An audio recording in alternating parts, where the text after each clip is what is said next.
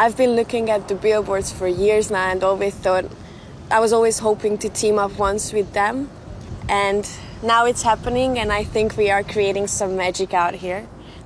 So today we were not only shooting a fragrance, we were shooting the Acqua di Gioia, which is personally a very, very important fragrance for me, because I live my life happy and joyful. And today on the set, I finally got to meet the team, which was amazing, and everybody was nice. And we were shooting out in the nature, so it felt very personal. We were working with the elements around us, the water, the sun, the wind, the sand.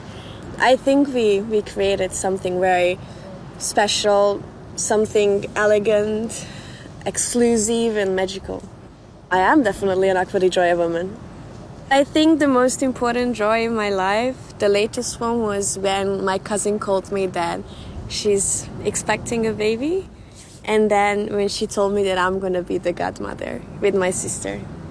It's not even just joyful, you feel proud, you feel warm in your heart, and I think one of the most beautiful moments in my life.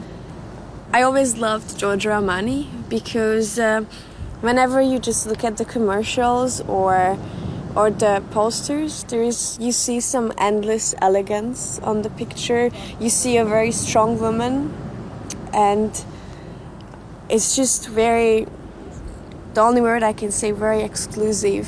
You wanna be that woman. I am a joyful girl. I am Acqua di Gioia. I don't know, I was born this way. I love Giorgio Armani.